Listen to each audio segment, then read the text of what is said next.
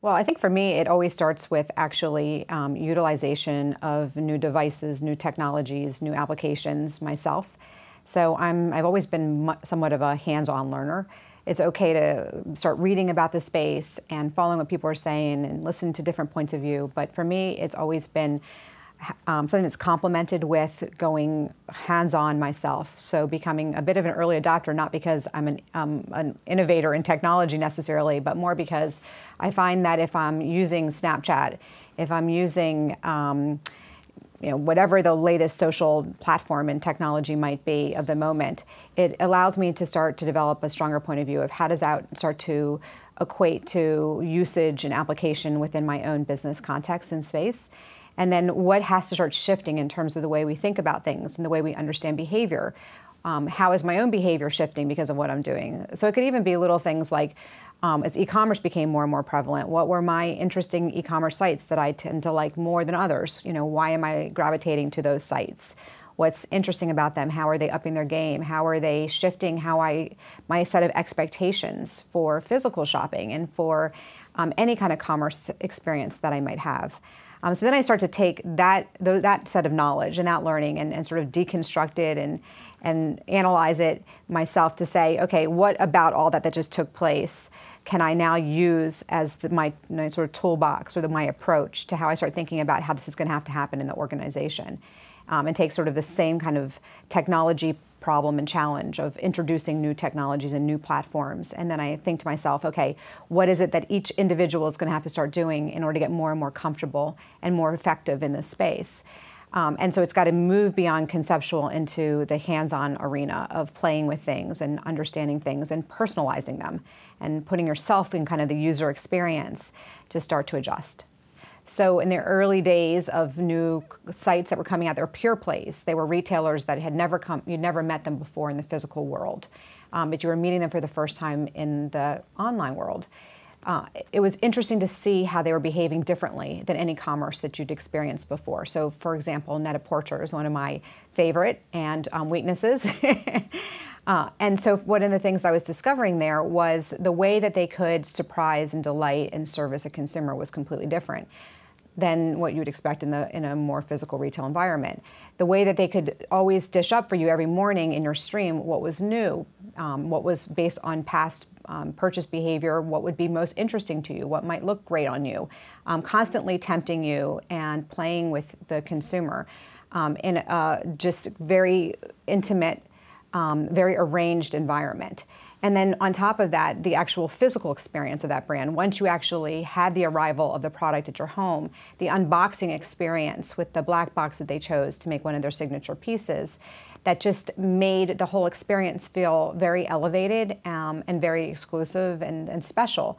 At the same time, it also gave you this great box that looks so good that you could start boxing up your old clothes in your closet, and you had the ability to figure out how to start replacing them with your new Net-a-Porter addiction. But it was a brilliant way of basically recognizing that their consumer most likely lived in pretty small spaces, and one barrier to actually purchasing more would be the fact that you have a pretty full closet as it is. And they gave you a way of really learning how to trade out the new for the older stuff. So just elements like that then could be adapted into the way we thought of any business challenge that we were facing with a client, and how the insights into how your behavior was shifting, how they designed for this user experience that was so unique and so adaptive to the environment could be applied to other businesses that we were serving. The most fundamental thing that I have learned through trial and error has been that the alignment of agreement and definition at the top is so very important.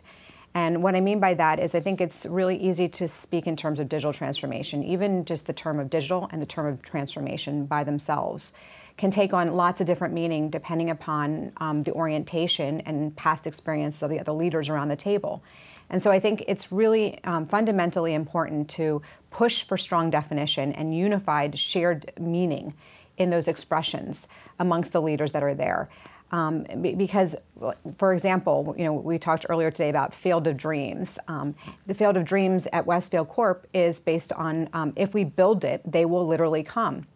It's about brick and mortar. It's about architecture. It's about design. It's not necessarily about experience, digital experience. That's not necessarily where the default thinking goes first. So huge transformation in the minds of many leaders there could mean huge billion-dollar investments in the actual brick and mortar architecture. So I think that's where, too, you could think that people are being progressive and are in a shared mindset, when in actuality, it still means different things to different people. And so I think for it to trickle down and cascade into an organization in a way that is really going to create a groundswell and galvanize people and be institutionalized, it has to be shared and understood at the very top. And then the elements of it, like how does the process play out, is really important in terms of pace. You know, we might all agree that digital transformation has to take place, but we might have different timetables for what we think is the right way for that to take place in a company. So some people might come from a background like I did, where it's really about you have to push and put people in their uncomfort zone pretty quickly. And there's going to be that kind of, you have to go through the pain for a while before you get to the period of time where there's sort of assimilation. Others might feel like, based on heritage and legacy and history, it needs to be much more sort of modulated and moderated. So those are the kinds of things that I think are really important to establish. I think it's one of the harder roles in the C-suite, although obviously they're all very challenged today. I think when we used to think of a CMO role, it probably had a little bit more of a balance focused on comms as well as marketing. So it was sort of like a communications role that also dealt with marketing in the company. Now I think it's much more about MarTech than MarCom. And so this blending and sort of bleeding, if you will, into the CIO digital arena, really understanding user experience design is fundamental to the CMO role today. And I think that the more that the balance of communications and marketing takes place in the digital space, and leverages technology as its kind of core of its architecture, from ad tech to platforms and partnerships and so forth, I think more and more that marketing person needs to be absolutely fluent at digital and technology. And it's not about just pure partnership with this chief digital officer and the CIO, which obviously have to be your best friends in the organization now. But it definitely is much more of a fluent language for the marketing person as well. One of my favorite expressions professionally is ABL, always be learning. And so I think if you come into the workforce at any generation now and you really subscribe to the notion of it's about always be learning, fundamentals are really important. It's really critical that there's that sense of fundamentals are still present, and is about the connection to those in new, innovative, more entrepreneurial ways of thinking.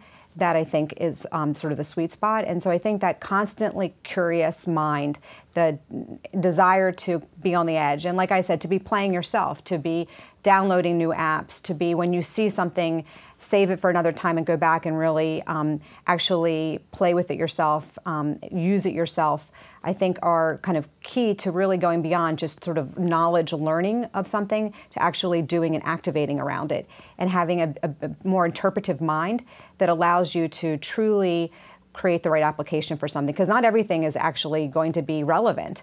You know, there are many things that are going to be out there that we're going to constantly be hearing about that may not actually be the things that are going to move and evolve your business. And I think at the C level, it's really important, especially as a CMO, to sort of know the difference and to make and place those bets, because you're bringing your entire team along on that journey. And so that's one of the reasons why it's always great to have those people too that are really on the edges of constantly also getting a sense of what is coming down the pike, and sort of really out ahead to start to get a little bit ahead of the learning curve. We're talking customer, and I think that some of it is the point of also putting yourself into the kind of user position is to get closer to the customer yourself, and to realize as a professional that you are also oftentimes a customer of either your products or your services or your company. And I think the more you are being able to personalize it, the easier it starts to be to understand the customer. But it is very interesting to take companies on that kind of customer-centric view, especially companies who have had a legacy of being much more business-to-business oriented. And so really helping them understand the set of questions, the point of view shifts, the mindset shifts that have to take place to start to get so empathetic and so maniacally focused on our customer behavior and what they're doing. And making a true day-to-day study of understanding that that also is a point in time. Like that customer now is, like Moore's law in technology, is also changing at this pace and this rate that is we've never really seen before, because it's now customer driving the shifts that we're seeing because of the technology in their hands. And that's why I think the mobile piece that we hear, mobile centricity, is so also fundamental and core to this, because it's been the mobile device that I think has really created that rapid pace of change, and has been the adoption, has been the biggest tool that has shifted how we orient ourselves in our lives. And I like to think of it as that remote control of our life. It is a true extension of our being.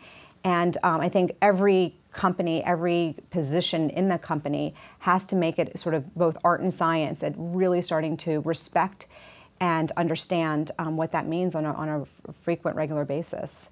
The last thing I'll say on that front is many companies I've worked with in my time have always said, well, we're customer centric, but then they say, and get our customer to love and appreciate us more. And that is such a great telling statement, because in the nature of the way that is phrased, there's nothing customer-centric about it. Being customer-centric is about making somebody feel like you care about them, that you are doing what you're doing because of them, and the relationship they have to you. So I think that's the other thing, that it's just like, even in language, you can hear the fundamental shift that still has to take place with many companies, that it's not about you anymore. It is about the person on that other seat and that person on the other side of the equation.